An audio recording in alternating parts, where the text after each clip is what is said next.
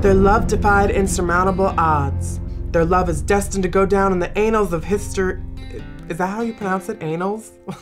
Because annals just doesn't sound right. Okay. Wait a minute. That's the wrong couple. No, let's get this straight. Their love was bigger than any mountain, deeper than any stream. Hell, it transcended all space and time.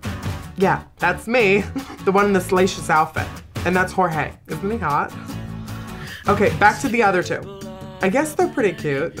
She is anyway. Although she doesn't talk. And she likes living with dead people. Yeah, what's the story with that? And the guy? He's running around with an expired mental warranty. In fact, he's to blame for a lot of what happened. Like losing the girl. Are you telling me you lost her? And stealing the hearse. So there's really only one person who could straighten out their hopelessly messed up lives. You need a plan. Yeah, that would be me, Lola. Now, part of the problem, besides him being a paranoid delusional and her doing the autistic emo thing, is that Jack Daniels wannabe who's pissing off everyone, especially me. I'm gonna find her.